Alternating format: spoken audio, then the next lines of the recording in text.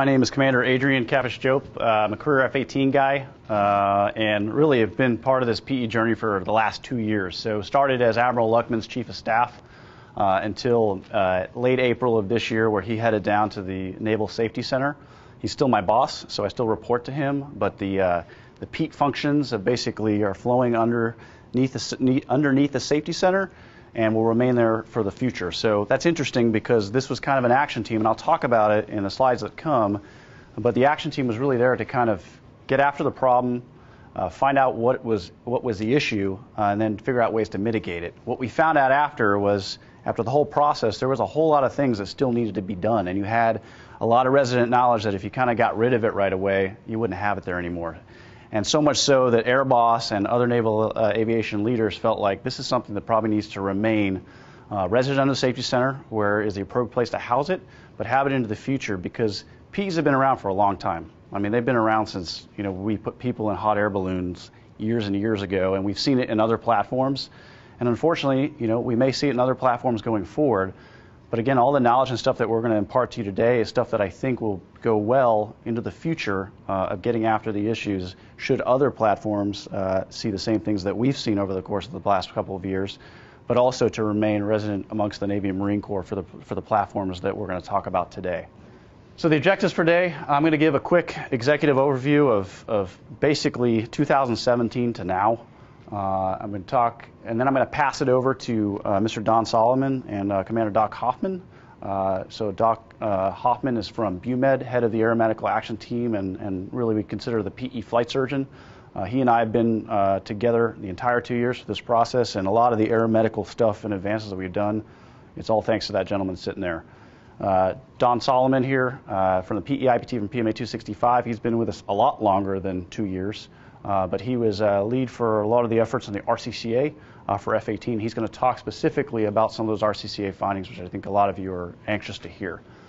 And then they're going to do what we call as our aircraft systems and aeromedical discussion, which we have now kind of housed under a PE TED Talk, if you will. And they're going to go back and forth kind of talking about the systems and talk about how the human interacts with the systems in that aeromedical environment or in the aerospace environment. And again, please ask questions. Stop the brief whenever possible and ask those questions. I don't want anybody to leave here without any unanswered questions, because this is the opportunity to get that out.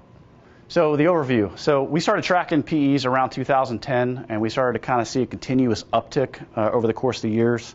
And then we saw a tremendous uptick in obviously T45 in 2017, so much so that we decided to shut down the training pipeline. And I still think, well, I know we're still licking our wounds with that, of trying to get back the TAC Air pipeline to where it was, and to replenish the fleet with a lot of those aviators that were kind of stopped in their training. So a lot of JOs, probably friends of yours in here, some of you are maybe affected by this. They're seeing 4-year tours now to try to make up for that. So we're getting after it. T45 is getting back on their feet. Obviously, they've had some issues with motors since, and I know you guys are probably well aware of that. But we're getting back to where we need to be to kind of get the TAC Air group replenished with the bodies that they need. F-18 did not do a shutdown, but we did see a dramatic uptick in the PEs as well. And 2017, as you remember, you were seeing PE reports come out, every week. There were, 2, 3, sometimes 4 times reports that were coming. Since then, we've seen it fall off, and I'll show some of those charts here in a moment. So PAC Fleet under Admiral Swift said, hey, we got to do a comprehensive review on this. We got to figure out what's going on. We're going to look at the aircraft. We're going to look at the human as well. We're going to do a holistic approach. He designated that there was going to be a physiological episodes action team that was going to be flag-led. Initially, it was Admiral Clutch Joyner, and she started the effort to go forward and figure out what was going on with this PE hysteria that it was really kind of hitting the fleet and seeing a lot of people being affected. NavAir and Boeing, in the meantime, started root cause and corrective action on both aircraft. So they were 2 independent organizations with various individuals, I believe 100 total individuals, that basically worked separately, but in concert with each other, trying to uncover anything they could find with PE, and eventually came up with 567 recommendations. So when you think of a bunch of detectives out there going out and taking every stone and turning it over to find out what's out there, they did that. And then they basically put all that together using engineering analysis studies, bridging of DoD, industry, academia, aerospace medicine, They were able to culminate that into a report, and those findings that were reported to Naval Aviation Leadership in February of this year. Again, that was nearly a 3-year effort. It started back in 2017, and again was briefed to Air Boss, NAVAIR, DCA, Sinatra, all Naval Aviation Leadership, February 20th.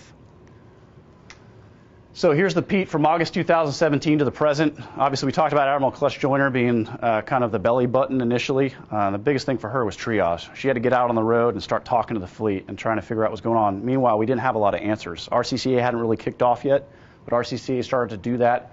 Aviators started to carry those little orange slam sticks, which I know all you guys love or hate.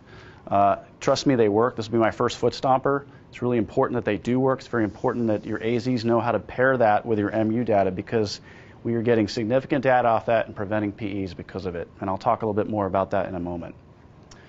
PE Roadshow commences with Admiral Clutch Joyner in earnest. A lot of it was looking at the aircraft, but meanwhile, aviators are like, what's going on with me?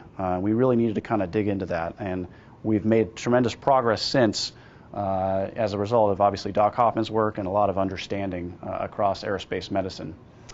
But it was really a monumental investigative effort that involved a lot of people. And when I think about what the PEAT's main core function was, we really kind of liken ourselves as almost like a train conductor or a switchboard operator. And we're trying to get all the stovepipes to talk to each other. So NAVAIR, the fleet, DoD, industry, academia, aerospace medicine, get everybody to come together to get after the PE effort. And we've done that. We've had various symposiums. And we've learned a lot as a result of it and established some great enduring relationships that I think will last well into the future. So she had the helm until June of 18. Admiral Lucky Luckman took over in June. As I said, he just recently departed the pattern and went down to his Naval Safety Center, but still very much involved in PE. But RCCA really started to produce tangible results, and really kind of the first major domino to fall was the closeout of contamination. Who in here who would associate O-box degrades with potential contamination or ever heard that? Yeah, plenty of flight suits, right? I did too. But again, has nothing to do with contamination. Don Solomon will talk about the O-box degrade and what it means and how the system works. But we closed that out after some various testing, and he's got all the results, and we'll be able to answer any of your questions on that. But that was a major shift. We stopped talking about histotoxic hypoxia, which was another buzzword that was flowing around the fleet. Hornet Health Assessment Readiness Tool, HART. Okay, so that little orange slam stick. When paired with MU data and paired correctly, that data is sent down to Orlando to NOC TSD. And there's a supercomputer down there that is crunching all these numbers, and we're pulling data analytics off of that. And now we're doing predictive maintenance. So instead of an MSP or a gripe telling us what to do, and then maintainers go and rip the jet apart, sometimes causing more damage because we don't know. And so we'll try this, and we'll try this, and then eventually hopefully get the aircraft up. HART is showing parts failing before the aircraft even registers they're failing. So before an MSP pops, before that gripe comes from aircrew. So they could particularly say, hey, your SBAR is going bad. The squadron is notified. They'll go and pull the jet into the barn. They'll fix the SBAR, get the aircraft back into the fleet, and then flying. Now, the amazing thing is pushing the I believe on this. And I think there was a little bit of reticence at first, because it was like, wait, the jet's supposed to tell me this. But we're getting everybody on board now. And fortunately, we have not seen a major pressure PE that's resulted in a significant injury since March of 2019. May of 2019. HART went into effect March 2019 with a pilot program of VFA 213. Subsequently, is spread out through the entire Rhino and Growler fleet as well as the legacy fleet. So again, foot stomper, if your slam sticks aren't working, it is really imperative that you do that because it's getting after PE. And again, HART is not just for PE we found. We're able to start doing targeted maintenance for fuel systems, other systems in the aircraft. This is going to be a great thing for naval aviation readiness and something that came out of this whole PE effort, which we didn't even know about when we started this journey. We had a PEAT pressure symposium in June of 2019 where we invited a lot of people from academia and aerospace medicine, a lot of big brains. One of them was Dr. Goldstein from BU, who had the largest brain bank in the world, and he's more often, associated with CTE discussions from the NFL, and so that brain bank has done a lot of that. And we started to kind of look at, going away from what we always classified as decompression sickness. And Doc will tell you later on, and you guys will believe, while DCS is really not what we're dealing with. We always talk about DCS and hypoxia, and that's anything, and that's all you've ever been educated. And there's so much more that you're going to be educated on today. And again, that's going to be part of the knowledge going forward that's going to help you mitigate these things going forward. But what we're really looking at, and what we found from that pressure symposium, is that we're looking more like at a concussion type event, and the concussive effects of compression, decompression, whether there's rate and duration, are potentially causing concussions or a concussive effect in the air crew, vice DCS, if you will. We've also ruled out DCS through some of the studies that we've done at NEDU, so the Navy Experimental Dive Unit down in Panama City, where we actually put people in chambers on a PE profile with a sonogram looking for bubbles and found nothing. So again, another reason that we're backing this with the science to tell you that it's something else, and we're kind of looking at this in a different direction. So again, medical knowledge increased overall. The clinical practice guidelines of the CPG, Doc Hoffman had a big footprint on that, and now there's a plan going forward. Originally, as we said, when PEs were kind of going off crazy in 2017, you had friends of yours that were getting hurt, and there was taking a long time to get treatment, right? It took a long time to get them what they needed, and people were pretty upset, and rightfully so. And if we could go back in time, we knew what we knew now. Gosh, I wish we had all the knowledge then to be able to help them. But the journey has taken us to where we are, where there is a plan ahead. Another thing that Doc Hoffman did was he took all of aerospace medicine and educated them. So if somebody had a PE and they went into a base that didn't have TAC air, they're going to know how to treat them. Okay, and I talked about that a little bit earlier. The other stuff. For the improvements to PE aviators, we've involved the Tampa Polytrauma Center for some of our long-term down aviators, where we've done some rehabilitation for them. And what I'm happy to tell you right now is there are 0 aviators right now that are down long-term for PE. Everybody's back on a flight status, and that's good. And a lot of that's part and parcel to what we've established with that relationship down there, and Doc will talk about that a little bit more in a moment. And then, obviously, we had the RCCA closeout brief in February, where we briefed all those leaders. Subsequently, we've had a lot of work on our plate. CNAP 3710.7, again, Airboss owned document. A lot of the stuff that we learned through RCCA just wasn't there. We could sit here and tell you till we're blue in the face about all the stuff that we've learned about, things that are going to degrade your margin, things other than hypoxia and DCS, but there was no document to support that. We have that now, and it's now in the 3710. We were also adding a mindset shift of right now it's, thou shalt wear thy mask from takeoff to landing. Not such a good thing. It's good to actually take your mask off every now and then in an appropriate environment below 10K, take some good replenishing breaths, and kind of get the system reset. The RAF, the Royal Australian Air Force, had tremendous success with that, and they dropped their PE rates significantly as a result. We've adopted that to do strategic air brakes, and most effectively using the ACBC maneuver, which is your air crew controlled breathing cycle, which you will be educated on. The next piece of the human performance high altitude physiology. So great, you're here in the roadshow, but how are we going to get this on an annual basis? So our PEAT physiology, or AMSO, Captain Linderman standing there in the back, or sitting there in the back, he put together a very, very lengthy brief that kind of talks about all the stuff that we're talking about today, but to get the AMSO community educated on this so that they could appropriately start educating on an annual basis to talk the new language that you're hearing right now of everything out there other than hypoxia and DCS, on how best to effectively manage yourself in that aerospace environment. He spent the month of August educating all of the fleet, so all the AMSOs are done. Airboss said, before I sign this 3710, which he did on September 9th, he's like, I want all the AMSOs speaking the same language. I want all of Naval Aviation leadership briefed on this, and with a thumbs up, which we got. And now AMSOs are going to be ready to train here starting October 1st. So you'll be getting that new brief here whenever you get your annual training going forward. And so this will not be the first time you've heard this. That will not be the first time you've heard it.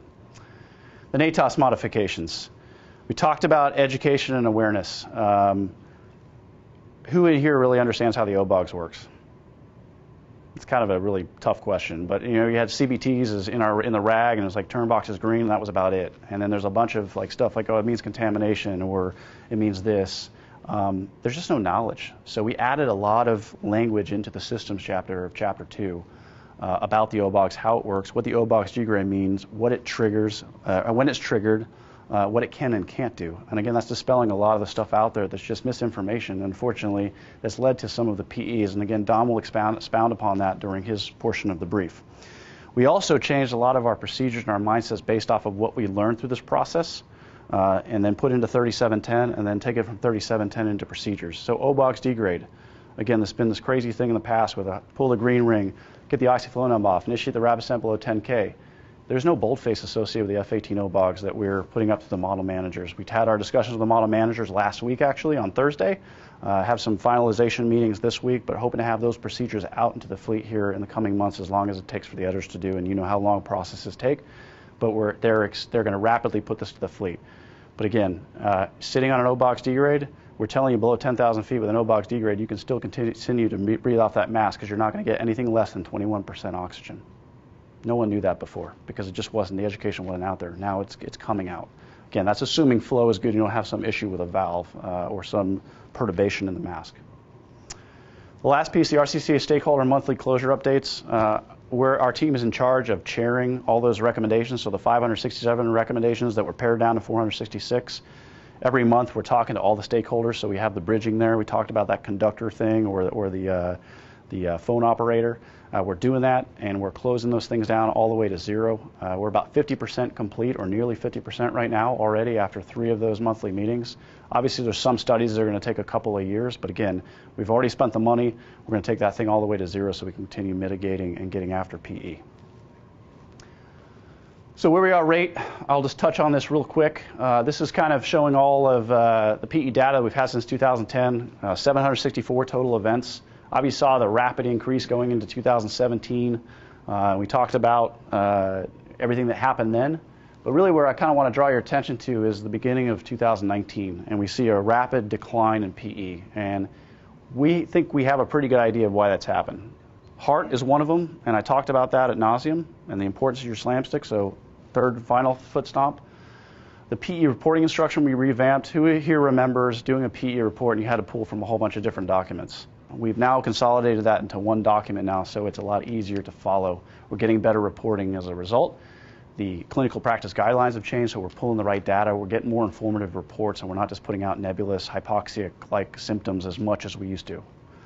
So again, this is a good thing for PE. And the last thing is a revamped roadshow, but we started involving the docs, which we didn't do before. And that was the most important part, was to bridge the gap there, to get the confidence back between that kind of trainer and athlete, to get the athlete back on the field. And so we've got that rebuilt, and again, a lot of that's thankful to Doc Hoffman here. So all very important stuff. We also took the roadshow down to the ready room. Again, we're not in a ready room right now, so this is a modified PE chalk talk. But we found that the ready room environment, and that was a recommendation by one of our long-term down PE aviators, was get out of the auditorium and get down to the ready rooms. People are more comfortable to talk. They're more probably able to ask a question and walk away feeling like, okay, I've got this now, and I believe what you guys are putting out. So found success, and you guys are getting a little bit of that today. So the current 12-month PE rate is about 1 PE and nearly 4,500 sorties. So we're trying to tell you is be confident in the aircraft. We're doing a lot of good stuff on the pressure side of the house. Education is going to help a lot with the AOS side of the house. The OBOGs is a great system. Do we need to do some improvements to our flight gear? Yeah, and that's coming as well. Here's the Type Model Series PE reports, peak versus today. The big numbers that I'll point to is look at pressure. We're down 86% since we started tracking this. We're down 74 overall, and then breathing gas and other, we're 74, so a little bit, a little bit higher than we'd like. Obviously, we want these things to be, 100% down, and we'll never get there, but we want to bring it down to as close to 0 PE reports as we possibly can. This is Heart, and since its inception in March of 2019 with the pilot program, you see a huge pressure decline here, which is all good news. T45, similar chart, more drastic decline. T45 a little bit different than F-18. Again, you'll find that F-18 was a stacking of things that we found that kind of led to PEs. We didn't really find the smoking gun in the aircraft that caused PEs, either on the pressure side or AOS side. T45, they're dealing with flow issues in the OBOGs. We tweaked the engine idle RPM 1.5% to increase flow at low throttle settings at high altitudes. We also kind of straightened out a pipe that had a bend in it to kind of clean off some of the perturbations and some of the flow issues that they were having to add a little bit more pressure to the system. Again, that led to excellent effects. We saw a drastic drop since the return to flight with Sinatra. We're very rarely seeing PEs anymore, one every few months, if that, maybe one even every 6 months now. So again, good news story for T45 and good news for naval aviation.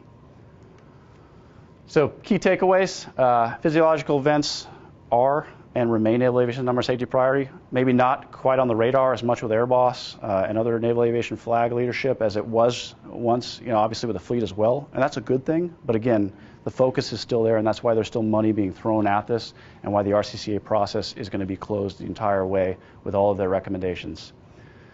PE rates continue to fall, both pressure and non-pressure. Hearts directly being contributed to our drop and decline in pressure-related PEs. The AOS stuff, those documents that I talked about with the NATOPS of 3710, the annual training, the understanding and education of how your body works and interacts with the aerospace environment, that's going to be part and parcel, I think, into continuing to decline that AOS type PE.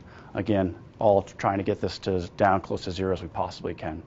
Bottom line, knowledge, proper execution is our frontline defense against PEs, and that's why we're standing in front of you here today. So again, please ask any questions that you have as we go through this day. And with that, I'm going to pass off the reins to Mr. Don Solomon and Commander Doc Hoffman. Before we start talking about the root cause investigation, just some numbers to show you guys how seriously the NAE took this. It was about 3 years from inception, so we kicked off in about April of 2017 with F-18 and T-45, involved a lot of personnel. At the end of it, we had generated about 8,000 pages of technical documentation getting at this problem. We made 567 recommendations to mitigate the issues. Why isn't it just one or two? Well, with F-18 and T-45, there was no singular ECP we could drive to fix the problem on the aircraft. It's a stacking of a lot of little things, especially in F-18. In terms of pure dollars, because that's what leadership really cares about, they were very serious. For our RDT&E budget alone for T-45 and F-18, they committed $50 million to support the investigations. For our FIDIPs, which you'll learn when you get to a PMA, which is the out years money that we're going to have to spend on corrective actions, it's over $500 million across both platforms for corrective actions. So very serious. And you can see over here logos of just who all was involved. So as Catfish said, it was DoD, it was academia, and it was our industry partners. Let's just give you an idea of the scope of testing that we had undertaken. It wasn't just a couple of awesome engineers at NavAir sitting in a room thinking about what the problem was. We went to multiple places of excellence, such as Naval Experimental Dive Unit in Panama City. We had the Cabin Pressure Test Lab out in North Island. Additionally, we partnered with the Royal Australian Air Force, who did a bunch of testing for us, and were deeply invested in getting at this issue. So a lot of folks came together and were coordinated to drive the RCCA to completion. I'll give you the key takeaways. As Catfish said, PEs are not caused by contamination, and I'll talk about why that is. PEs are not caused by hypoxic hypoxia in the traditional sense. So what I mean by that is if you're flying at high altitude with your mask off, you can absolutely get hypoxic. I can't help you. But in terms of the aircraft system doing something mysterious to get you sick, that's just not reasonable or plausible. PEs are not caused by decompression sickness. So aviation DCS doesn't happen until you get to very high altitudes. We have cabin pressure fluctuations. Those can cause trauma, like barotrauma. Those can cause discomfort. But in terms of decompression sickness, we're just not seeing that. PEs are complex and multifactorial. Again, we couldn't just do a single ECP to fix the airframe to make this problem go away. So no fundamental design flaw in the environmental control system or the aviation oxygen system or aircraft oxygen system.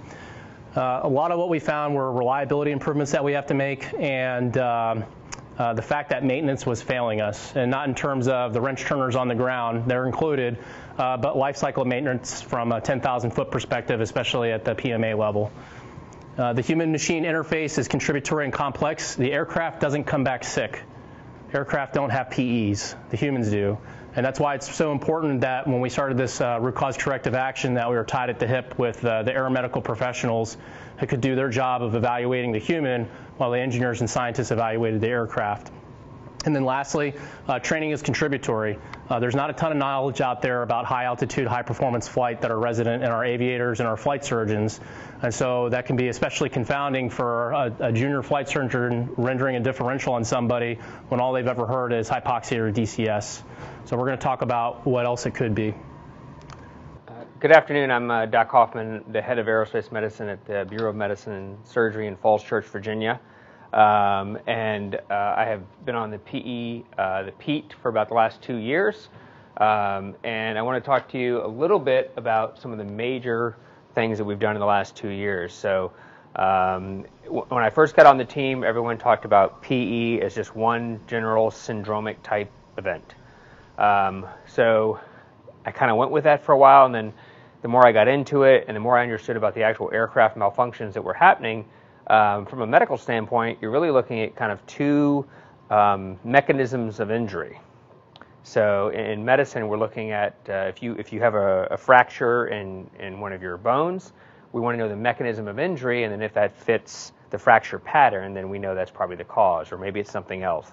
And there's something called pathological fractures, which means that you have some metabolic or chemical imbalance that's causing your bones to be weak, and that fracture pattern is very distinct. So again, mechanism of injury was important, and we saw that there's two main systems in the aircraft that were malfunctioning during PEs, and that's the air-oxygen system, and then the ECS system, for the pressurization system. And if you think about it from a medical standpoint, pressurization or pressure fluctuations are pretty much energy waves, right? I mean, that's how sound is promulgated. So that's one type of mechanism of injury that has nothing to do with how we breathe. It can hurt that system, but it doesn't affect gas exchange. So if your oxygen system is malfunctioning or it's causing you to breathe irregularly, so we'll talk about breathing dynamics, that can really upset the balances in your body, and in three different areas. So as we talk, we want you to think about these three things that really affect your body: CO2, O2, and your blood pH. Okay, those are kind of the three tenets that when we talk about the air-oxygen system, and if it's malfunctioning or part of your flight gear is malfunctioning, these are the three parameters that are basically ruling your world. And if they get really out of whack, they will cause symptoms. There's nothing you're doing that's changing it. It's what's happening to you in that cockpit environment.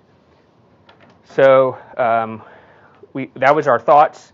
We actually did some research to back up that theory. We took 3 years of PE data, and we took what we already knew of what was failing, and we split the data into two camps, pressure and non-pressure. And then we looked at all the patients and all the symptoms and medical issues they had, and sure enough, they split out into two nice groups that aligned with the mechanism of injury, which is the failing of the aircraft. So there was a certain set of symptoms that were statistically significant with ECS failures, and a certain set of symptoms that were statistically significant with the breathing gas failures. The one thing that we didn't realize is that every single aviator who had long-term symptoms or medical issues, 100% of them, not 99, but 100% of them, all were from multiple ECS system failure PEs. So that really was like, okay, so now we have something that's actually really dangerous, and then we have another set of PEs that are very easy to get over, the body can handle it, not that big of a deal, but let's figure out why that's happening as well. And that led us down two distinct medical pathways. And so that's why now we think of PE, especially in the medical world, as two things: breathing related and then pressure related. And the pressure related is the ones that we're really concerned about. And the great news is that when HART came out for maintenance, that mitigated the really bad one, pressure PE. So those are down, like we said, 86%. What we used to do is we thought, because, you know, what is some of your EPs and NATOPs? It talks about DCS and hypoxia is all the same thing, right? So truly, when you have a true rapid decompression at any flight level, hypoxia is your concern. But DCS is not always a concern, and that's when you get the nitrogen bubbles coming out of your blood, producing an embolic effect and then giving you symptoms that can be anywhere from joint pain to muscle pain all the way up to almost like a stroke, depending on what kind of event you have. But that's one of the reasons people were saying, oh, I need to go to a chamber, because this is low-level DCS. That's why we did some of the studies that were just talked about at Naval Experimental Dive Unit and others, because we're like, is that possible? Because if you do the theoretical math and you look at the physics, it shouldn't be possible. So we actually did that. We didn't find any evidence of it. So it's like, what else could it be? And we'll get into that a little later in the brief, but we were able to show that it's not DCS. And actually the treatment, the chamber, all the people who were having ECS PEs who went to the chamber, while they felt better, it didn't resolve any of their actual physical deficits. And those were in the vestibular and ocular motor world. So feeling better is not the same as getting better.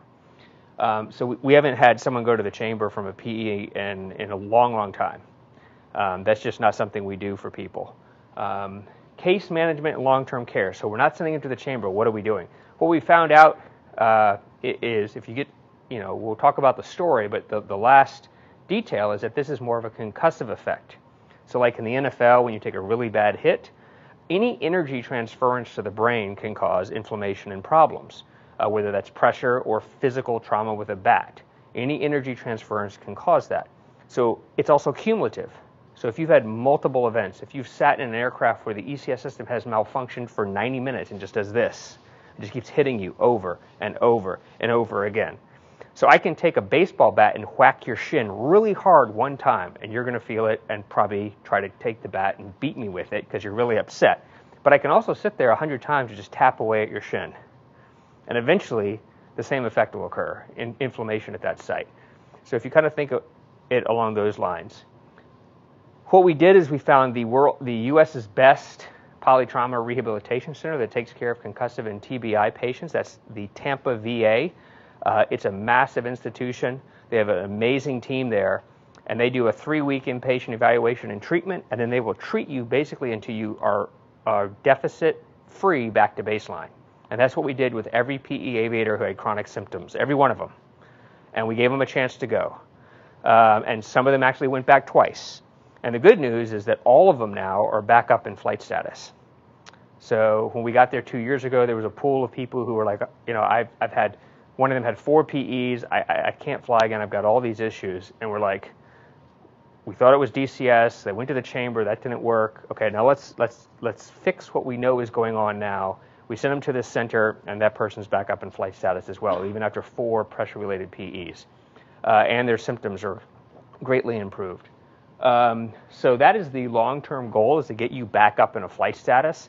That mechanism now, at 72 hours after a PE, if you're still symptomatic and it's an ECS-related PE, and it matches that concussive effect, then you're going straight to a specialist. There's no more waiting a week, waiting a month, let's see how you do. Because that was one of the frustrating things, right, is when people had PEs a few years ago, it was like, well, the doc's not taking it seriously, or there's, I need to get better care. I'm in Pax River. Where's the Pax River Naval Hospital? There isn't one.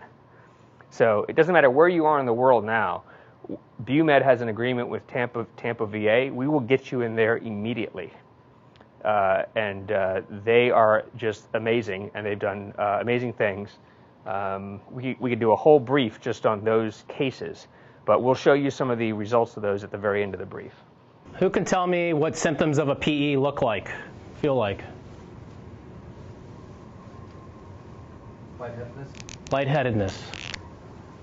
Okay. Headache, irritability. I'll just put lightness, headache, concentration, irritability.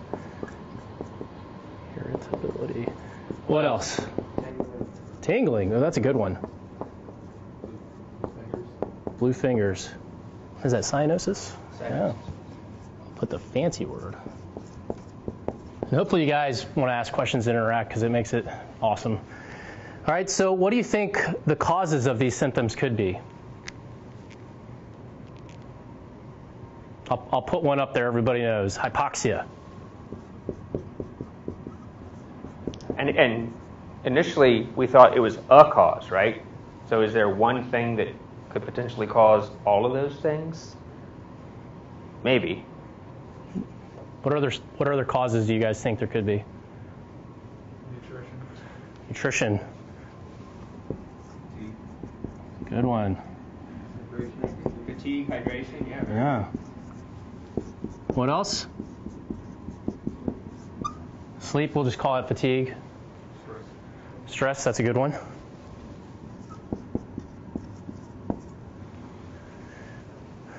Any others? Okay, I'll quit beating up on you guys.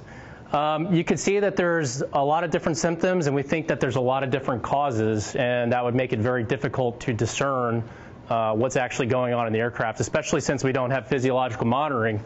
So what the RCCA had to do was figure out this. I've got all these different symptoms. I've got all of these potential mechanisms. What could be really going on? Does anybody know what hypocapnia or hypercapnia is? Okay, we'll explain what that is. But it made it exceedingly difficult, and that's why it took so long, because it's a complex problem. It's not, a standard, hey, we're going to do the FMICA because we're great engineers and figure out what the end effects are, and if we just fix this little part, it's going to fix everything. When you're dealing with a human and the manifestation of these different symptoms in a high-performance, high-altitude environment makes it very difficult to tease out what's actually going on.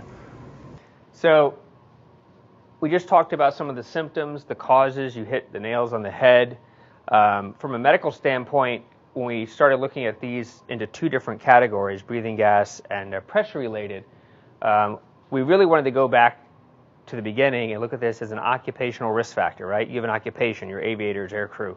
So sitting here in this auditorium, there's a certain environment you're in, right? There's a certain partial pressure of oxygen, there's a certain temperature, pretty low key, just sitting there relaxing.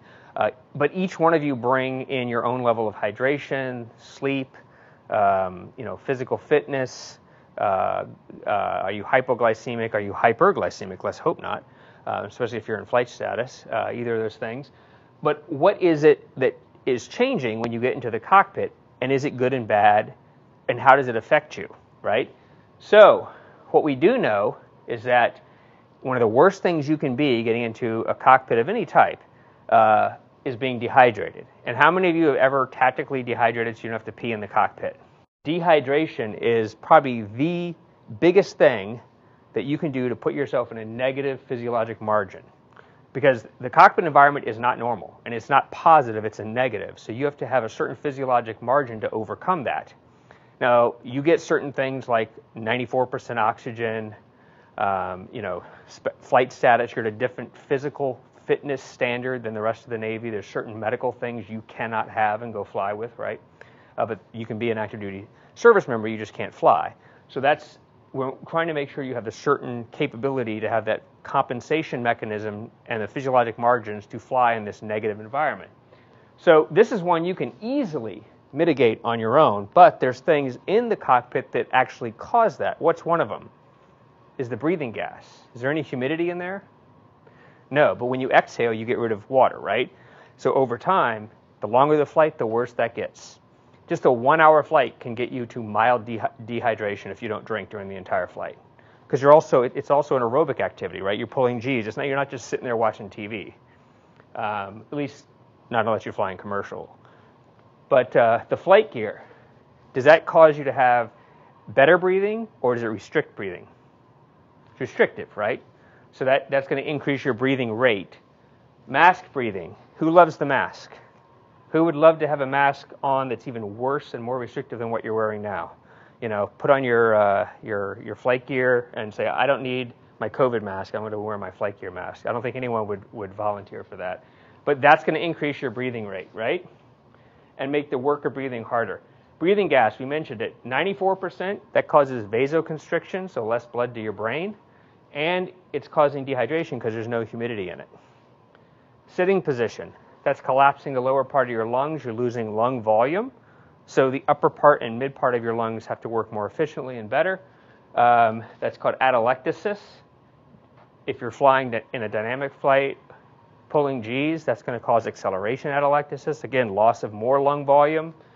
And it's going to displace some of your blood down into your legs, right? That's why you do the certain Hick maneuver to get that blood back up towards your brain. Altitude. The percentage of oxygen is the same at every flight level, but is the partial pressure? No. That's why you're breathing the gas at 94%. But that's a stressor, and that causes all these other things. And then there's human factors, and we talked about that. One of them is the level of hydration, nutrition, your fitness level, how much sleep you got, what's going on at home. Are you on did you just come off the Ike where they were at sea for 10 months? Do you think any of them wished they could have been back at home with their families, or, if there's something that happened at home, maybe they could have gone back there and helped out their loved one with their child who may have been sick. Those are all things that factor into it. But those are all the things that happen to you involuntarily. You can control dehydration and some of that and the human factors, but those are all it's a negative occupational environment that we had to look at to say, this is the current baseline. These are the symptoms you're having. So how are they getting from A to B? And we'll go into that. But just remember, those are the baselines.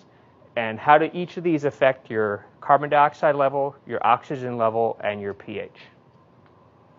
And then, because physiologic events, by definition from the Safety Center, are aircraft malfunction and you're symptomatic, there's another category called physiological episodes, right, where you just have symptoms in flight. We're talking about physiological events. So the aircraft is always, in some way, causal or associated with the symptoms being produced. It's not always causal, but sometimes it's just associated. But you can have environmental factors, aeromedical factors we talked about, a medication you're on, if you have a waiver for a condition that maybe makes your physiologic margins still safe to fly, but not as good as they were the day you were born. There's always some component of you that is going to have one of these three spheres that's going to affect you to make you more likely to have symptoms in flight. Sometimes a really bad ECS failure, it's just going to be the aircraft. But the vast majority of PEs, there's going to be an environmental and aeromedical aspect along with the aircraft, and it all works together to cause, eventually, symptoms in the aircraft or immediately after a flight. All right. This should get your guys' blood pumping. Oh yeah, block diagram. So how did we solve this problem? We used what's called the root cause corrective action process, RCCA. We took it from what they did on F-22. Does anybody remember F-22 having PE issues? So Boeing and the Air Force got together. They figured out a way to get at the issue. It took them 2 years, along with a 6-month stand down. It was a kind of a national security issue with the Raptors. And we took that process and we made it better because we're the Navy, and we applied it to the F-18 and T-45 efforts. Typically, when you do an RCCA like this is a root cause tool of last resort. It means everything else has failed before you embark on one of these because it's extremely resource intensive and it takes a lot of time because you literally turn over every stone that could be associated with the problem. So at the end of the investigation for F-18, our failure tree that we had built out, which was one of the tools we used to think about the problem, was over 600 endpoints, and that wasn't including all of the chemicals that we had looked at in the context of contamination, which was another 1,800. So essentially how this works is at the top you have a bunch of data that's typically generated by engineering and scientists. And here on the left you have the aeromedical professionals that come in and they looked at the aircrew like they would a patient. And when you drive intersections of this, we were able to start saying what was reasonable and plausible and what was not. So we asked ourselves, for the syndrome to have manifested, whether that's hypoxia or hypercapnia or hypoglycemia, what did the aircraft or the environment have to do for that condition to be true? And the best way to think about it is for contamination. So we gathered a bunch of data. We had people flying around all the world, sucking out the contaminants, running it on the machines to take a look at what was actually there. Concurrently, we had 2 panels of doctors, one independent panel of toxicologists, another one of multidisciplinary experts, who were looking at things like symptom onset, symptom recovery, what were their medical preconditions to be able to render a confidence level for the differential that they generated. And when we brought that information together, we were able to say none of these syndromes we've identified look and smell like exposure to a CNS depressant. And that was also backed up by the fact that what we were measuring was in very low levels. It was in the parts per billion. We took that equipment and we took it to Johns Hopkins University and we did uncertainty testing on it to make sure that we did our homework right, that our measurements were accurate. Turns out when you measure nothing, you take the uncertainty of nothing, there is still nothing. And that's why we're able to confidently say that contamination is not a player when it comes to naval aviation PEs, and that's both for F-18 and T-45. So what was does anybody remember what the biggest theory for contamination was? What was the most plausible one? They said this has got to be responsible for low-level hypoxia-like symptoms. What's that, carbon monoxide? Hydrocarbons. Yep, the hydrocarbons. I hear carbon monoxide. Yep, carbon monoxide. So that was a big one, and we definitely ruled out hydrocarbons as well. But carbon monoxide was one of the biggest ones I always heard when I went to system safety working groups. It's why we did the SIVBED catalyst upgrade for the OBOGs to scrub it out. So back in 2009, they did some tip-to-tail testing to be carrier representative. So basically, if you were sitting in this jet, getting the exhaust from another one, what would the environment look like? What would the output look like from the OBOGs?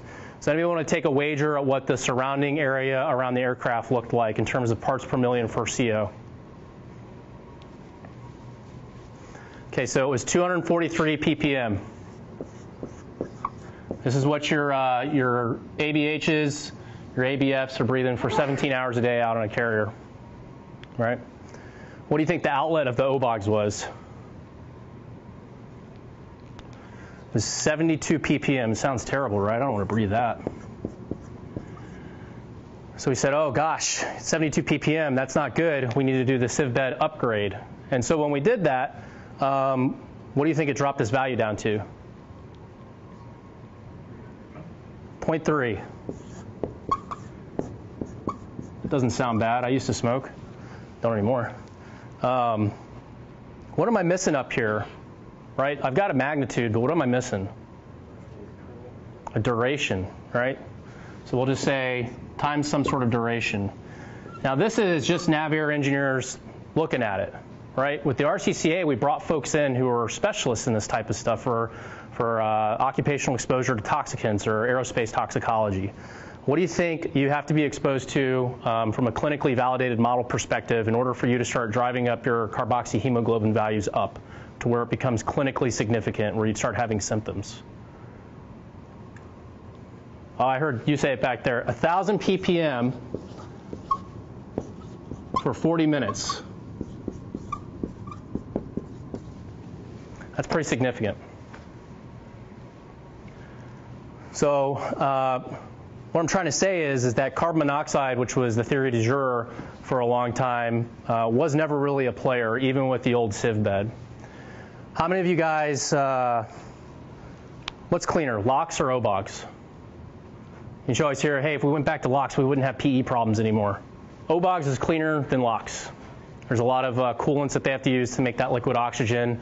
When it comes off the line, there's a certain threshold minimum that is in the tens of ppm for just nastiness that they say it's okay for you to breathe. OBOGs is the cleanest air you're ever going to breathe in the world because it does such a good job. It was never really designed to scrub out contaminants, but when you look at a functional OBOGs unit and they've done the testing on it, the number is extremely low by orders of magnitude of what LOX is. So OBOGs is definitely the cleanest air you're going to breathe. So hopefully that got rid of that myth. So the other work that we did for closing out contamination, I talked about it. We had 21,000 samples of different, sorbent tubes, HCD detectors, or hydrocarbon detectors. We had Suma canisters. We had octopi, things that plugged into the aircraft and sucked everything out. We got to about 1,800 compounds that we put in a thing called a molecular characterization matrix. So that's kind of a gap analysis tool where we looked at what was on the aircraft. We calculated time-weighted average exposures, et cetera. And we looked at limits that had been developed prior for things like the F-22 investigation or NASA limits. And we did this at 20 different locations in the United States. I personally took a team out to the Carl Vinson to do a couple days underway with them so we could do measurements in different parts of the carrier and the aircraft. I used to be in the Navy, reminded me why I don't want to go back to a boat ever again. And so we took all that information, we pulled it all together, we gave it to those toxicologists, we double-checked our homework with the uncertainty testing that we did, and then we said, hey, toxicologists, could you figure out what a risk exposure looks like? So they calculate what's called a hazard index, right? So it's a way to quantify risk exposure for a 1-hour time period. And the real special number is if you get to 1. If you're above 1, that's when they're going to start saying, hey, I don't think this is really great. So we would sum up all of the compounds that we found, and you can see it's still pretty low. You're nowhere near 1. If I got just a massive slug of the methyl ethyl death. What can happen is irritation. Has any of you guys ever done in-flight refueling? I know it's a dumb question, but yeah. Has your eyes burned? What about sitting and getting the exhaust in? That's possible, right? That's an irritant. That's not a central nervous system depressant, which is what we would say would cause the low-level hypoxia-like symptoms. Irritants are a fact of life. I know when I used to refuel helicopters as an air crewman in the South China Sea, I would stand by the exhaust of the 60 because it was warm, but my eyes would be watering. It was a trade-off I was willing to make because it was so cold. So hopefully that gives you guys the warm and fuzzy that I can, up here confidently say contamination isn't the issue. It's because there's a lot of resources that went into determining that question. You're not going to get weird smells and stuff come through the O-Box. It does an excellent job of scrubbing that out. You got a poor mask fit. It's a possibility you could smell the fuel. And the ECS louvers, we don't do anything to scrub the air as it's coming from the bleed pressure section of the aircraft into the cabin. So your mask is your good place to be if you're doing in-flight refueling and stuff like that to prevent, the irritants from coming in. What's another thing that I haven't talked about that's an additional protection afforded against you for contamination? What is the cabin constantly doing? Well, right now, true or false, we have HVAC rules for exchange of air. Right? There's air constantly coming in. There's a leakage rate that you have to have based on the number of people that are supposed to occupy that room, et cetera. So we don't all outbreathe, CO2 and make ourselves suffer from hypercarbia or for whatever reason. Your cabin refreshes very quickly. In fact, the entire volume of air is exchanged in about 90 seconds. So I would have to have some sort of mysterious source of methyl ethyl death, a large amount of it, and for a duration of a long time with your mask off in order to get you sick from a contaminant. Any questions on contamination? Okay. So, next pop quiz. Who can explain the difference between the fractional content of oxygen and the partial pressure? No takers? Okay. So fractional content of oxygen is basically a percentage of the air. We always hear the number 21%. That's what we breathe at sea level, right? And 78% nitrogen, and there's trace gases and water vapor. And I forget the number, but when does it change? It's like 25,000 feet it changes, right, from 21%? Yeah? Does it? Sure. Alan already gave you the answer. It doesn't. When do you think the percentage of oxygen changes? Not till you get much higher than you guys can fly. A Raptor can't even fly that high. It's 21% all the way, right? What does change, though, is the partial pressure of oxygen. So the proportions stay the same, but the number of molecules drop off. And that's what this looks like. As you go up in atmosphere, the proportion stays the same. You're breathing 21% at 50,000 feet. However, the number of molecules drops off. Okay? And that's really important. That's why we have life support systems in the aircraft, because you can't survive at 50,000 feet for very long. Seconds. So what we do is we do one of two things. We can either boost the pressure of the air being delivered to you, but that isn't very comfortable for very long, right? Or we change the proportion of oxygen in the air. And that's what your O-Bogs does. Does anybody know how the O-Bogs works? Okay, so the O-Bogs essentially concentrates oxygen. It's not a chemical process. The O-Bogs has two canisters in there, and they contain a material called zeolite. And what zeolite's job is it binds to the O2 that's coming through, and we use a pressure differential to discharge the nitrogen, and that concentrated air is what's sent to your mask. And when it concentrates, it ups the proportion of O2 molecules in there. Okay? And that's how we're able to sustain flight at very high altitudes. Any questions on that? You guys are TPS guys, you got it. So these are what your O2 requirements sort of look like. And this is definitely probably interesting to most folks. Well, what do you think the O-Bogs output is generally? It's very high. So typically the O-Bog strives to make 90 to 94% O2. Doesn't always do that. It changes based on supply and demand. But typically for F-18s and T-45s, that's the output that you're looking at. You notice it's way more than what you actually need, physiologically speaking. And this line here, has anybody ever heard of a Crew 99? You know what that is? The box, right? All right, so you have an O2 monitor, and this is set conservatively. If I took a Crew 99 and I exposed it to room air in here, what do you think would happen? Would I write a no-box degrade or not?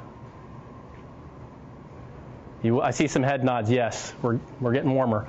Yes, you would write no-box degrade if you were to expose it to ambient air, because it's actually set at 23.9% fractional content of oxygen. So you have some buffer in the system when you get that O-Box degrade. And so we've done that intentionally. And that's a good way to design a system because we give you adequate time to execute your emergency procedures. So I'm going to need your guys' help. And I want you to tell me, or maybe I'll tell you, the AOS system layout from a top level. What do you think it looks like? We've got the O-Bogs. There's bleed pressure coming in. It's doing its cool thing of pressure swing adsorption. What do you think comes next? There's a tap off for the Crew 99, right? It's going to tell you if it's good air or not. And then where do you think it goes from there? You guys ever see like a mysterious cylinder in your aircraft? You wonder what that is? Plenum. Right? For a bonus point, and you'll get the great DT2 place to go, right? I think it's DT2. Get to go to other countries. I don't know. My wife went through TPS a long time ago. I only know a little bit. Does anybody know the volumetric measurement of air in here? How much volume's in there? It's more for. Yep. Okay. I always operate in English units, but it's 100 cubic inches. Okay. Where does it go to next? C-kit. My handwriting is really poor, and this is probably small. Okay. So after the seat, where does it go? Regulator. That's absolutely right. And then it finally goes to your mask.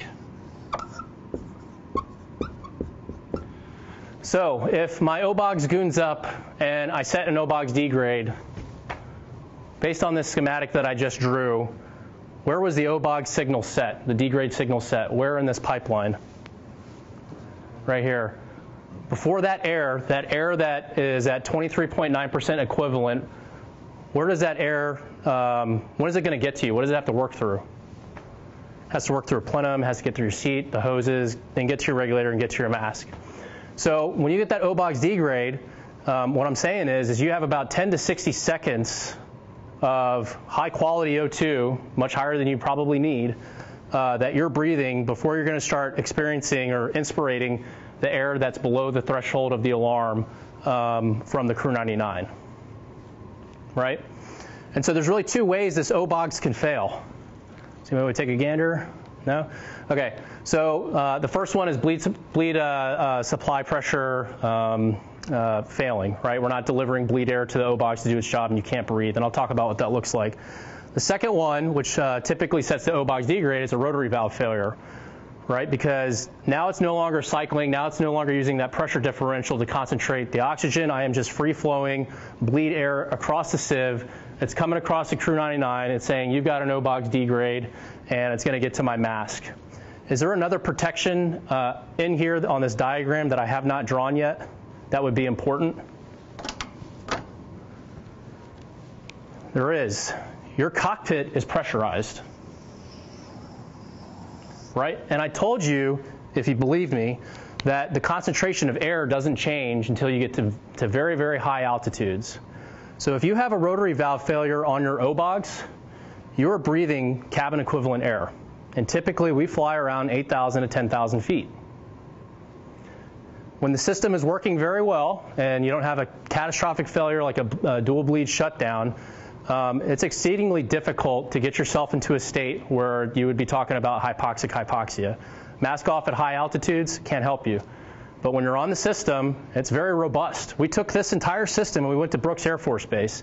It's one of the few places in the United States you can actually man-rate equipment that goes into tactical aircraft. And we did unnatural things to it to try to trick the Crew 99 and this setup to set up a physiologically significant condition where this wouldn't catch something here that could get you into trouble. It just wasn't possible. This was, in fact, faster than some of the lab instrumentation we had for setting off degrades. Don, one Yes, quick sir. question. On this graph, before you change it, you said that we normally fly 8K, 10K? Yeah. Where on this graph is that, and is it adequate oxygen? It's right here. You can't probably see the numbers, but this is cabin altitude of 8,000 feet. So, you can see the equivalent of what you need is not very much above sea level. That's why you can fly in an airliner at 8,000 feet cabin pressure and not pass out.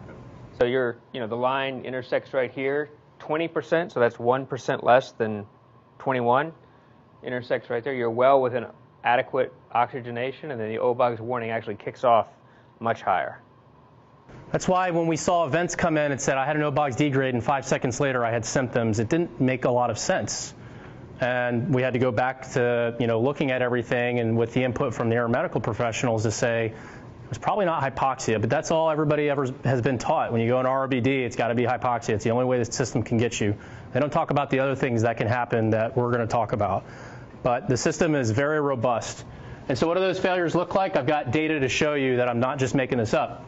So in the top left here, we've got a rotary valve failure. Remember, the O-Bogs can no longer do its job to concentrate oxygen. Crew 99 immediately catches that condition when the rotary valve stops.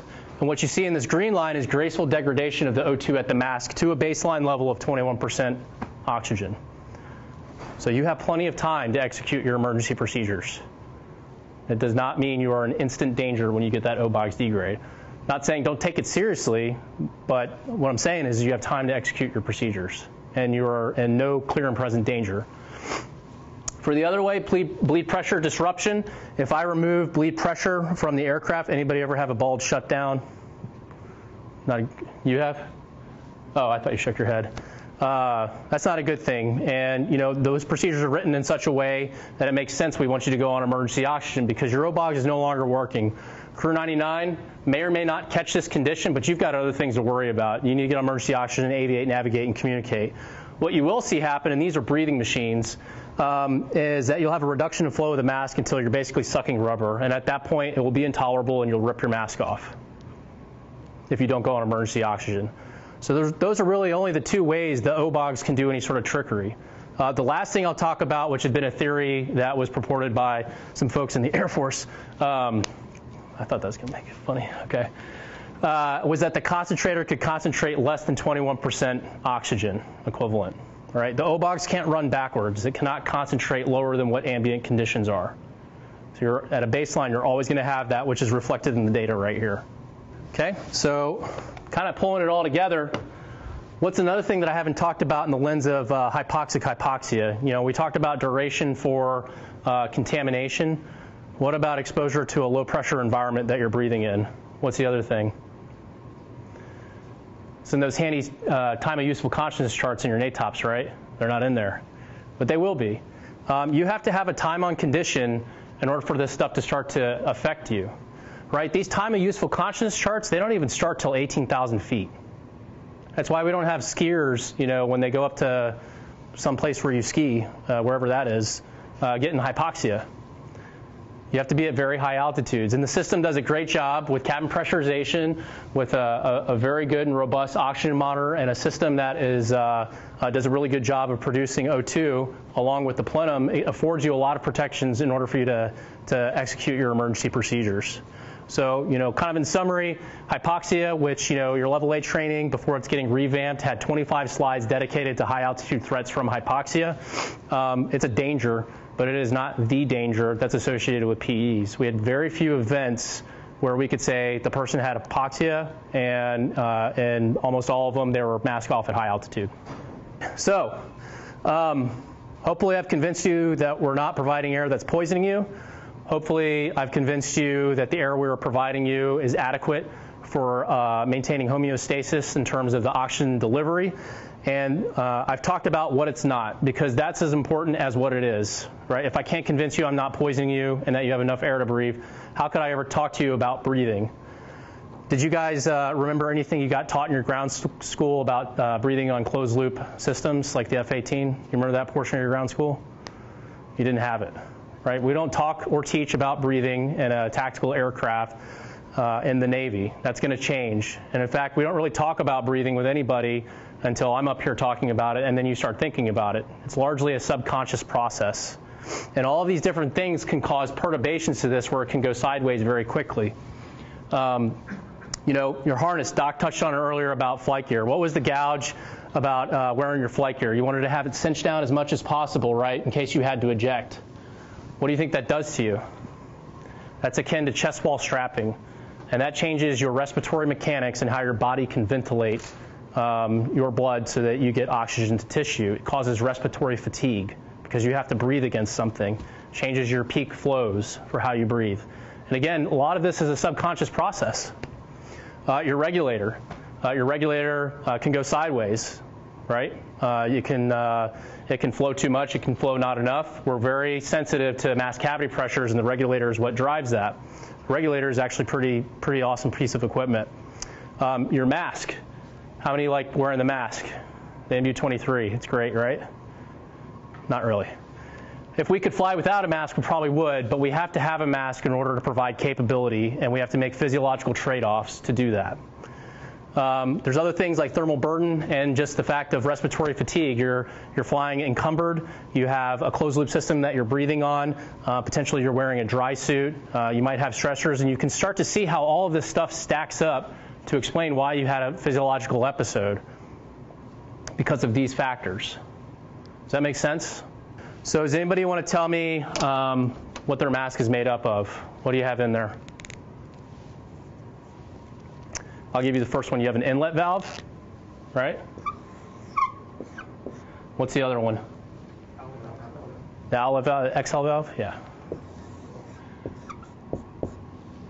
What's this inlet valve connected to? There's a hose, right? And where does that hose go? To your reg. Am I missing anything up here? When you look at your mask, what else is there? Mic boom. Man, that's the most important thing. Is there anything else? Okay, I'll draw it here in a second. So, how your system works. Your regulator provides air to you, right? Simple explanation. Provides what's called a safety pressure. There's a small amount of pressure that we apply in the mask. And what that does is to keep stuff from going in if you don't have a good mask seal. That's about 1.5 inches of water. So inches of water is a measurement of pressure. If I took an inch of water and I measured it, that's the unit of measurement I'm talking about. So provides that when you breathe in, flapper valve opens, the air comes in, and at the peak of your breath, you start to expirate, right? And this flapper valve closes, and you open up the exhalation valve. Have any of you guys ever flown with a sticky exhalation valve? You had to blow it out? That's when you noticed it, right? There was likely, before then, buildup there that contributed to an expiratory load on your breathing, okay? But you finally noticed it and you blew it out. In order to keep this valve closed, this exhalation valve, when we're providing that safety pressure or any type of pressure breathing for altitude, we have what's called a compensation tube that connects the exhalation valve to the inhalation valve. And what that basically does is it keeps this exhalation valve closed until you meet a cracking pressure that's greater than the line pressure here, okay? If this compensation valve comes loose, what do you think you're breathing against? What is the exhalation valve referencing? It's referencing your exhalation. You're breathing against yourself. You'll never open that exhalation valve, right? That's a severe case. You can kink this thing and it can cause problems, and it raises what's called the expiratory loading on your breathing. Other things can go wrong in terms of like FOD in the exhalation valve. So if you don't have a smooth stroke on your exhalation valve when you pre-flight your equipment, which I know you guys do every day, you can have inlet valve leaks where a piece of FOD gets in there and the flapper doesn't sit correctly. And that can also look like an expiration valve issue because of the way it works. So it's very important, bottom line, that you guys don't accept anything less than perfect for when you go fly with these pieces of equipment. Don't normalize deviance. If you have a problem, you need to gripe it, and you need to get it fixed. Because if not, this little stuff can start to add up, especially in the context of the other stuff that I talked about. You know, you have to get to a really severe situation where this alone is going to cause a PE. But if I make you dehydrated, if I give you atelectasis, and I start introducing expiratory loads, you're going to have a bad day real quick. So what does that look like? This is Vigiloc's flight test data from the world's greatest test squadron, VX-23. I have to say that because I'm PMA 265. But I'll walk you guys through these charts. So here is that inches of water measurement that I was talking about. You can think of that as the pressure that you have to breathe against or breathe in order to get air. Right? Here is peak flow in liters per minute. So that's the measurement of how much you're breathing. So if I have a higher peak flow, it means I'm more athletic breathing versus just us breathing right now. Okay? And what these dashed lines here are called trumpet curves, right? You want to be inside. When we design life support system equipment, we want to make sure that we're inside of these trumpet curves, because outside of it contributes to respiratory fatigue. Okay? And so there was no PE on this flight, but you can see with the Vigilox data, they were out of bounds for their expiratory loading. So is inspiration active or passive? Typically, it's active. I'm controlling how much I breathe in. Expiration is typically passive, right? Your intercostal, or I always screw up that word. Your body wants to get back to that point, right, for exhalation. When I start putting weight on here, it causes an issue. You have to do more work of breathing to overcome that resistance. That adds up to respiratory fatigue. And when I start getting respiratory fatigue, or I have to accommodate an imposition, what do you think you change about how you breathe? You change your breathing rate. It probably increases for most normal human beings. And Doc's going to talk about what the metabolic implications are of when I start breathing too fast. For this portion right here, these are mass cavity pressure swings. So humans are exceedingly sensitive to mass cavity pressures or breathing impositions. Makes sense, right? That's the one thing we do every second of the day to keep ourselves alive. And anything impeding that will cause us to not feel comfortable. What can happen is if I took the peak-to-peak change in pressure for breathing and I started oscillating that a whole bunch, I would get the sensation of breathing resistance. How many of you ever heard of a PE where I said, hey, it was just like my ROBD training. I felt air hunger. That's what that looks like if this is severe enough. Air hunger. Or flow restriction can cause that. So these are places that we don't want to be, and it's really important. I'll foot stopping again. It's your gear, your life. You got to make sure that it works right. And we're also doing things to get the PRs trained up to look for this kind of stuff, to make sure that the flight gear looks right, so you're not chest wall strapping yourself. You're not putting yourself in a position where you're going to get sick. Now let's go back to the things we talked about before earlier in the brief. And we added a few, and I took out a couple and combined them. So these are, again, physiologic margin is what you have to compensate that negative cockpit environment to you physiologically. So the margin degraders and also how it affects your breathing. Dehydration is very significant for G tolerance. So if you tactically dehydrate, you're getting into the cockpit about 1 to 2% decreased body weight of water. It only takes up to 3% to lose 40% of your G tolerance.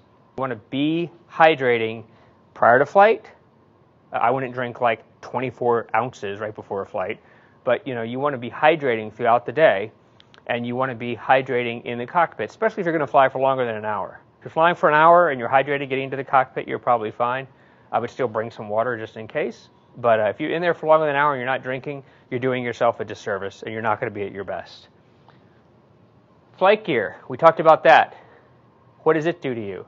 So who can breathe at their deepest and largest breath in flight gear? Anyone? If you say yes, you're wearing it way too loose. Most of you are probably wearing it way too tight. And that's taking away your ability to breathe deeply. So if you have a low level of oxygen going to your brain or at the tissue level, your body's first compensatory mechanism is to start breathing deeper. Not faster, because your body's smart. It doesn't want you to lose CO2. That's bad. So it's going to start breathing deeper. And that cannot be done in your flight gear effectively. So your body automatically kicks over to its secondary compensation mechanism, which is an increase in rate. Okay? So that increase in rate occurs. That means you're going to start losing CO2, maybe not at a significant level, but more than what you have in your body here sitting in this room. And then you're going to have loss of lung volume because you just can't get that expansion.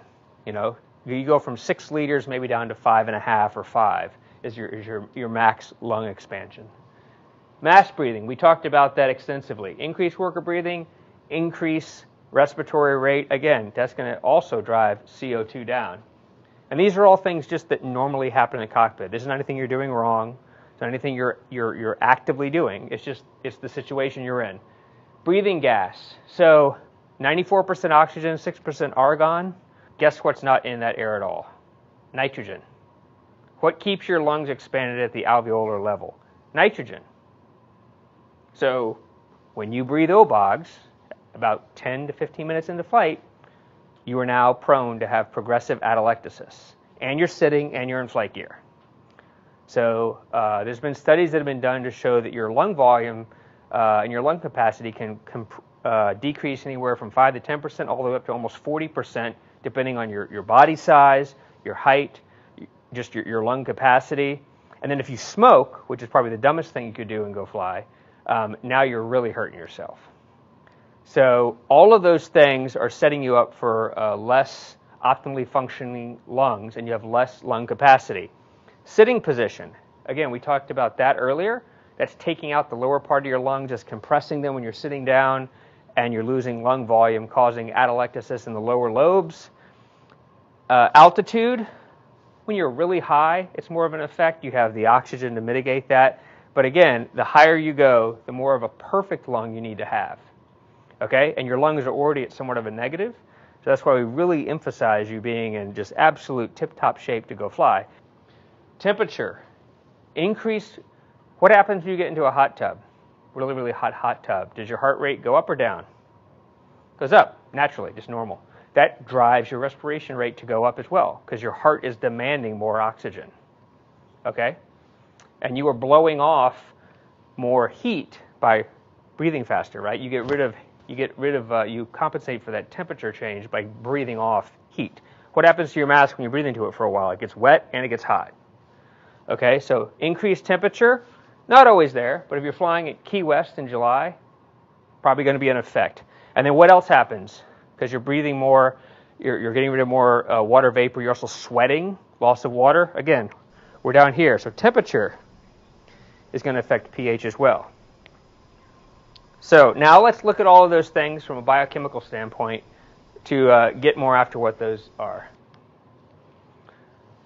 So up here at the top, we have CO2 and water. That's on one side of the equation. Okay, that's more in the lung area. And then over here you have bicarbonate, and your hydrogen ion. That's driving your blood pH. And in the middle you have something your body hates to be together, which is carbonic acid. So there's not a lot of carbonic acid in your body, but that's how the things go in the chemical equation. One thing that's important to know is that the carbonic acid fluctuates in a linear fashion. The other two sides go in a parabolic fashion. So if you drive one of these down or up significantly to get across to the compensation mechanism, it's a linear, but you can change this parabolically. So that's how you can get yourself into a negative, and it takes a while to get it back to normal. What we just talked about, bottom line down here, is it's setting you up for a situation called respiratory alkalosis. So however you get there, and there's multiple pathways, and you lose enough CO2, you will be in what's called respiratory alkalosis. Dehydration causes metabolic alkalosis. So if you go into the cockpit in an alkalotic state of significant dehydration, to get to respiratory alkalosis, it's a small tick.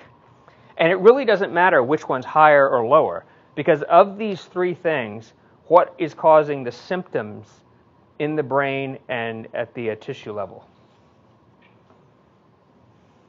Which of these changes is significantly causing symptoms? pH. So change in pH, especially elevated pH, is what we're dealing with here. Who said paresthesia is tingling in your fingers? That's high pH. That's what causes that. Okay? The only other way you're going to get that is if you compress your nerve. Like if you rest on your elbow for a while, you start getting numbness and tingling in your fifth and fourth digit. That's because you're compressing your nerve, your ulnar nerve, at your elbow. So high pH, that's causing that symptom you're talking about. Hypoxia and hypocapnia, or elevated blood pH, respiratory alkalosis, both ultimately, whether it's from lack of oxygen or whatever the cause, are going to ultimately cause cerebral hypoxia. So the reason for that is What do we talk about that occurs because you're breathing high levels of oxygen? Vasoconstriction, right? So there's low flow initially going to the brain. What does elevated pH do? Causes vasoconstriction. Does that get canceled out just because this is doing it? No, it's compounded. So you have two separate pathways causing vasoconstriction. What else does pH do to the molecule that's transporting oxygen, which is hemoglobin? It causes it to change shape, and now as opposed to wanting to give oxygen to the tissue, it holds on to it like it's its newborn baby, and it won't let it go. So when the hemoglobin travels through the brain, now in a vasoconstrictive, less amount, it won't release the oxygen. So when you get into this state, and again, you have a lot of things set up against you initially that can get you there. This is not your baseline state, getting into the cockpit, but if you have a mask problem, if you have a flight gear problem, if you come in to the cockpit with energy drinks, or we had somebody who recently had a PE who was taking a supplement that lowered their blood pressure. I have no idea why you would do that and go fly. If it's really high temperature, you've been flying for 2 hours, then the breathing gas you can't really change, right? You don't get to dial that in. There's not a lot of things, and the longer you sit in the cockpit, the worse this can get, where you can get a low enough CO2 that it'll drive that pH, you'll lose enough of the hydrogen ion to where you drive that pH high enough to where you start getting symptomatic.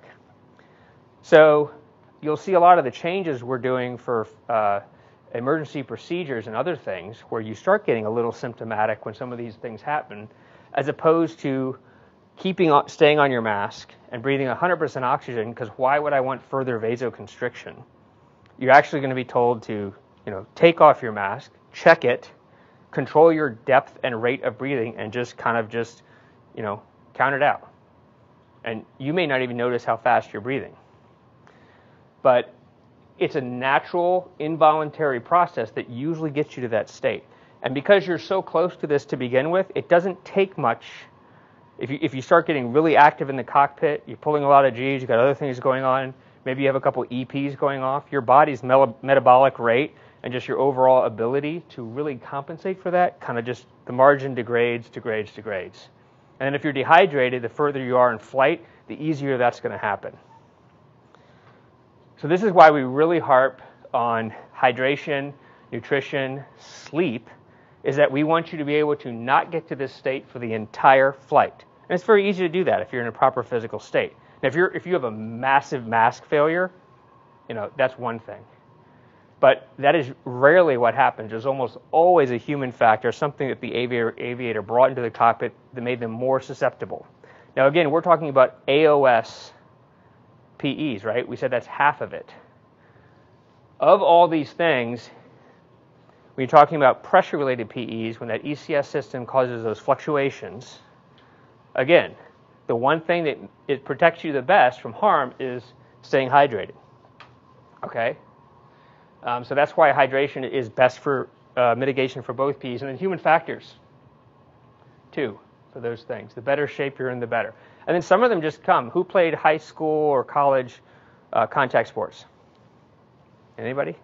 So just like in the NFL, the more concussive effects you have, the more head trauma you have, whether it's minor or not, it's cumulative through life. Anybody know about the U-2 pilots study in the Air Force? What do they have after hours and hours of flight in that aircraft? They don't really notice it, but you can see it on an MRI. Right? Yeah, white matter in the brain. So that's scarring. So there's small little thing. Now that's really high altitude flight. Naval aviators don't have that. But when you have a head trauma, let's say you were a quarterback in college and you took a bunch of concussive hits. Okay, you were probably playing for Army as their quarterback, right? But you can, not right away, but 10 years later, do an MRI of that person. You'll probably find some white matter because they had some minor hits, and those are cumulative. But the number one thing you can do in the cockpit to prevent that from ever happening again is to stay away from this equation and stay up there. And the best thing you can do, again, is stay hydrated, less physical stress, nutrition, sleep. That's why we harp on those things all the time. It's not just a broken record. It is really your essential way to stay at that physiologic margin to tolerate the environment you're in. And then, the key thing is that when you get into that situation where you have high pH, low CO2, your body's ability to fix that takes days. So again, I said that equation to go between is linear, whereas the others can go parabolic.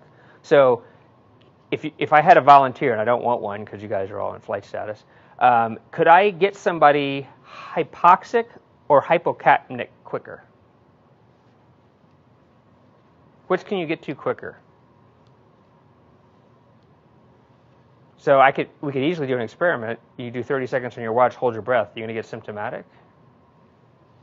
You shouldn't, especially if you have decent breathing. You can probably hold your breath for a good minute and not get really symptomatic. You may feel like you need to breathe, but you're not going to get a headache. You're not going to get tingling in your fingers.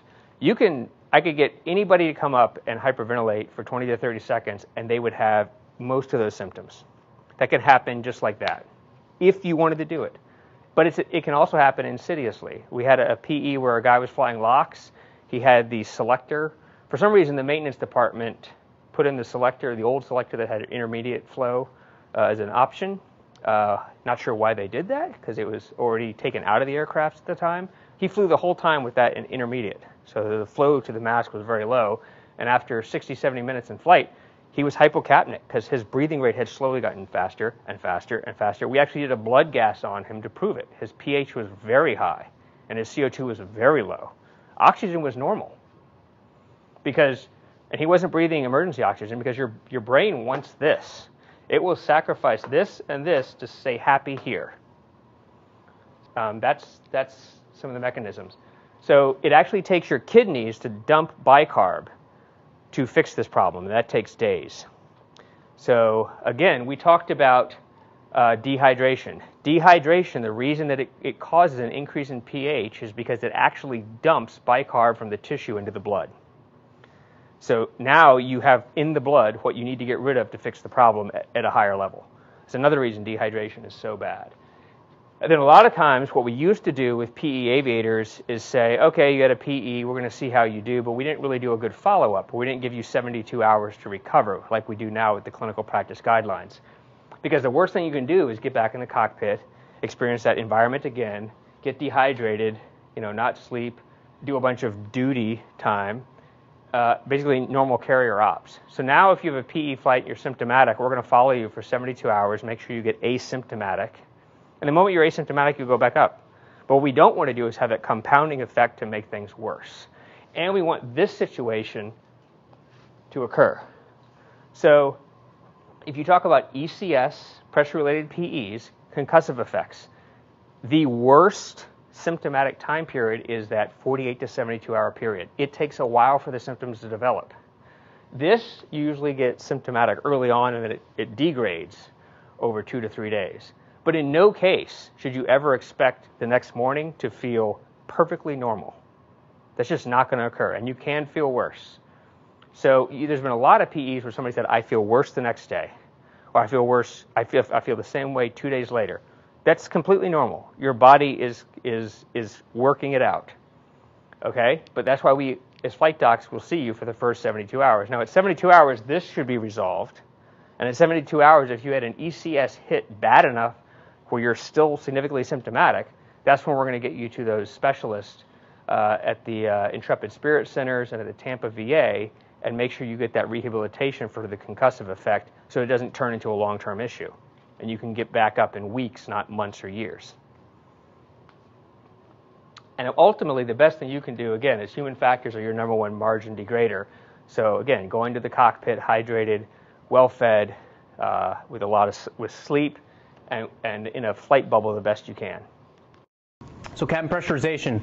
Fluctuations can range from things such as triggers. I hear something that happened to causing bear trauma, which is in line with first principles of aerospace and dive physiology, to aviation DCS, and then to the new line of thinking about concussive injuries.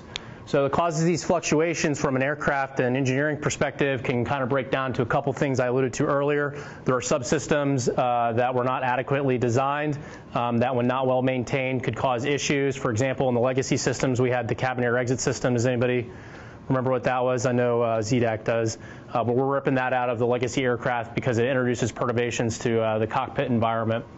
However, bottom line, when the aircraft is well maintained, the jet will take care of you and it will perform very well.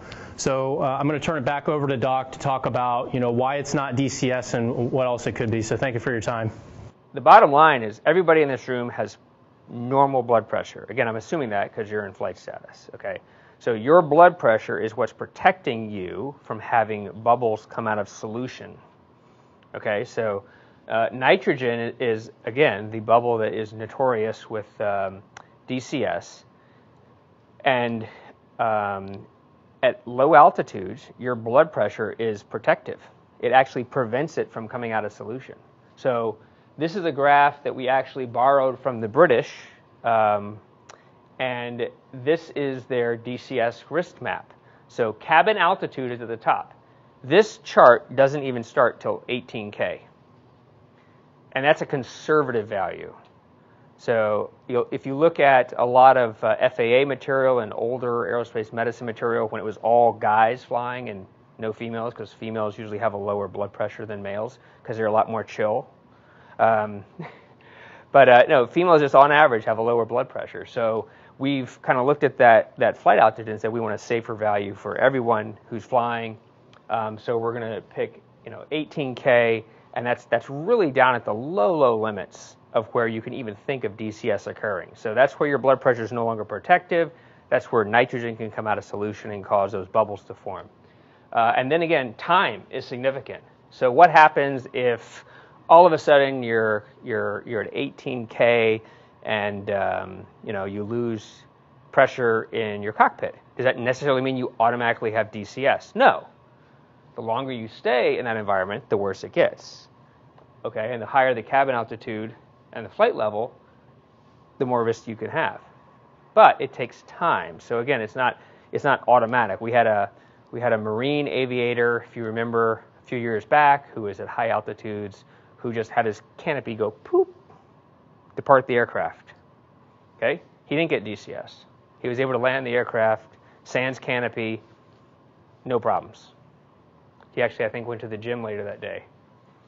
So again, it's not some magical altitude level where all of a sudden bubbles just pour out of your body and you now have an embolism and it's a problem. But again, it has to be at a very high altitude.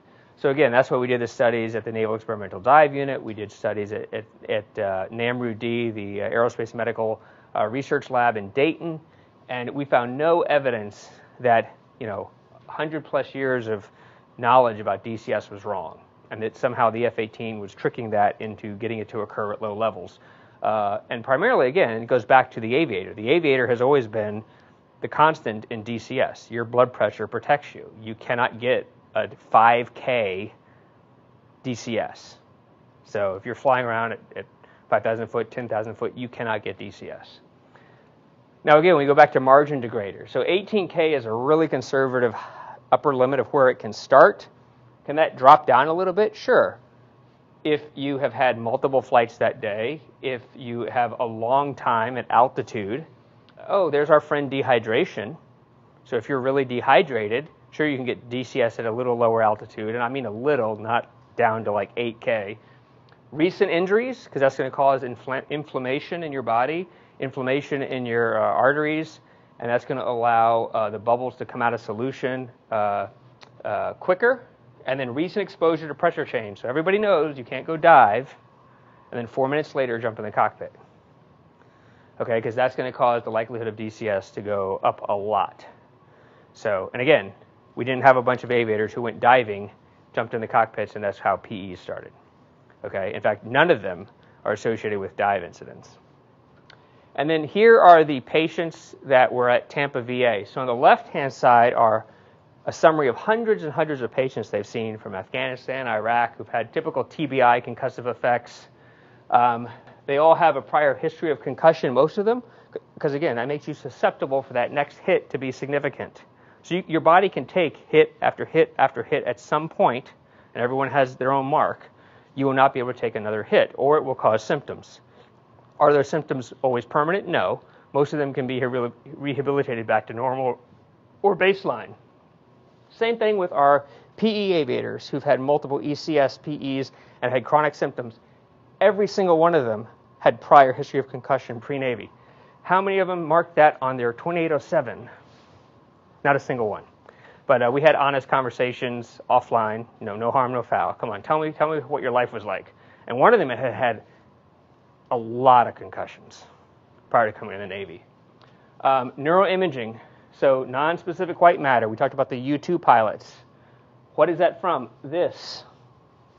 So again, you can tell these people had significant injury pre-Navy, because it takes years for this to occur, and they had that. And this is plus or minus, because you got to remember, this energy change in ECS system is mild, very mild, or it's repetitive. These could be roadside bomb, or it could be something concussive grenade. It's a lot more of a one-time effect. So they don't necessarily have the chance to get the scarring because they don't have that cumulative effect. It's a one-time hit. Vestibular, and this should really say ocular motor. These are the two symptoms that you get in TBI concussive patients that you also see in PE aviators. So the ones that went to the chamber a bunch, or went to a lot of chamber runs, I think we had some PE aviators who went for 60 or 80 runs. These things, this VA, Tampa VA evaluation was done after that. Okay, and they still had these things. That's because this is almost like a reset. And you have to go through rehabilitation and training to get it back to the baseline. Or in some cases, it just takes time, like with a concussion. What's the NFL protocol? How do they medically treat concussion in the NFL? Right, they don't. It's just 2 weeks off. It's 2 weeks no games, right? Because there is no treatment. Time is your actual best treatment. Now, there's things you can do to get it going faster. Again, hydration, rest, proper nutrition, rehabilitate yourself. And then with some of these things, you would just you go through rehabilitation and it gets back to normal. So these are eye issues. These are peripheral hearing issues. And all the aviators who went to Tampa VA, who went through their program, some of them it took longer, some of them it took less amount of time, all got back to baseline where I as a flight surgeon can tell NAMI, this is no longer an issue, let them fly. Okay? Hyperbaric oxygen treatments never got any of them close to there. Nor would it have, because it's not treating the problem. Because there's no bubbles. There's no embolic event.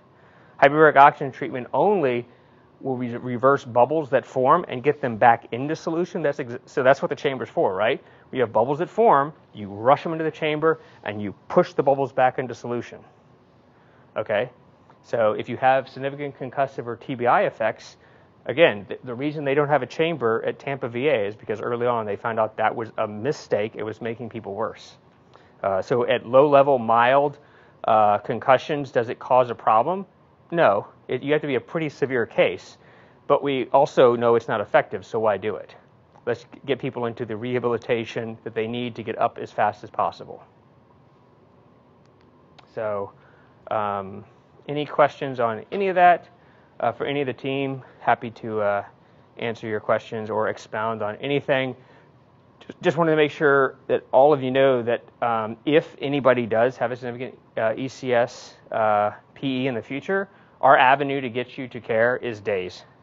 And they come to BUMED directly. So all the, I need to go to flight doc here and get a consult, that has to be approved at Pax River CO's office, and then that goes to the region, and then that goes to somebody at DHA. And all that's, no, they just call me, I put in the paperwork, it's already approved automatically for PE aviators. It goes to Tampa, they say yes, and you get funded to go there.